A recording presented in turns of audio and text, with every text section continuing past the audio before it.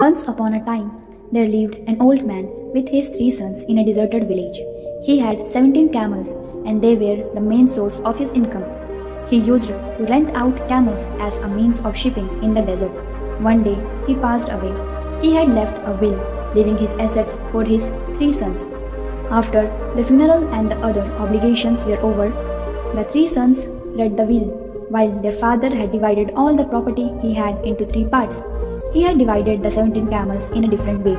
They were not shared equally among the 3, as 17 is an odd number and a prime number which cannot be divided.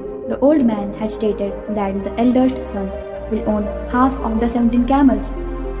The middle one will get 1/3 of the 17 camels, and the youngest one will get his share of camels as 1/9. All of them were stunned to read the will and questioned each other how to divide the 17 camels. As mentioned in the will, it is not possible to divide 17 camels and give half of the 17 camels to the eldest one. It is not possible also to divide the camels for the other 2 sons.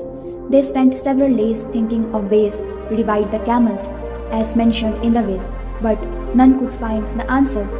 They finally took the issue to the wise man in their village. The wise man heard the problem and instantly found a solution. He asked them to bring all the 17 camels to him. The sons brought the camels to the wise man's place. The wise man added a camel owned by him and made the total number of camels 18. Now he asked the first son to read the will. As per the will, the eldest son got half of the camels, which now counted to 18 by 2. That means 9 camels. The eldest one got 9 camels as his share. The remaining camels were 9. The wise man asked the second son to read the will. He was assigned 1 by 3 of the total camels.